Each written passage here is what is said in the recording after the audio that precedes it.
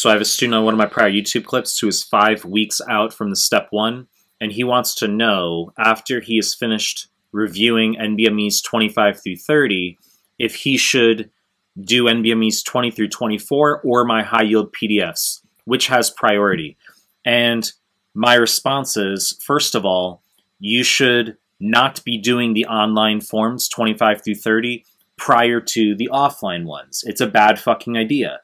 Some students will arbitrarily adhere to this notion that their scores will be artificially inflated on the online NBMEs if they're doing the offline forms first, as well as my PDFs, because we've got repeats from 20 through 24 on 25 through 30, and my PDFs focus on the NBME material, which will obviously increase your scores on the NBMEs. So students don't like this notion of having a potential artificial score inflation, when in reality, there's no such thing as an artificial score inflation. You will literally have students who prefer to study some obscure resource / material that's not being assessed by USMLE, do shittier on their NBMEs, which don't lie, as I said, and then in turn get a lower score on their real deal, all because they're trying to avoid this artificial score inflation. So, what do you think UWorld does? Where do you think they get the idea for their questions from?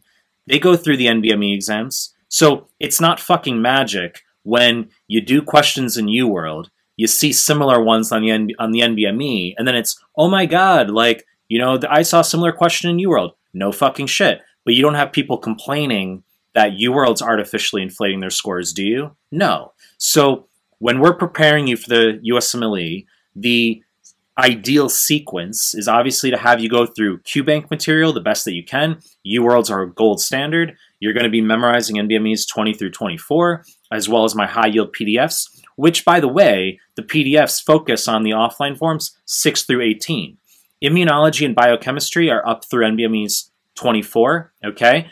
There's a mix of opinions I get from students. I have some students who DM me who say that they want my PDFs to be fully updated through forms, through NBME Form 30. And then I have other students who say that they're glad that they're not going to be, that the PDFs aren't updated through 30.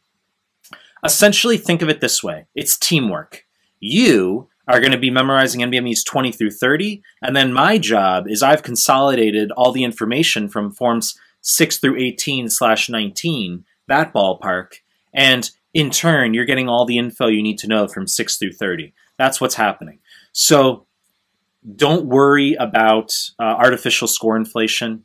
As I said, 20 through 24 plus my PDFs you're going to be memorizing. You're going to do 25 through 30, and then you're going to go into the real deal, and you're going to be able to peak that way. You do not want to be doing UWorld right up until your actual exam. Okay, I've made lots of clips on this stuff. You know the deal. I'm going to continue to make more content. If you like my stuff, subscribe to my channel, and I appreciate your time. That's it.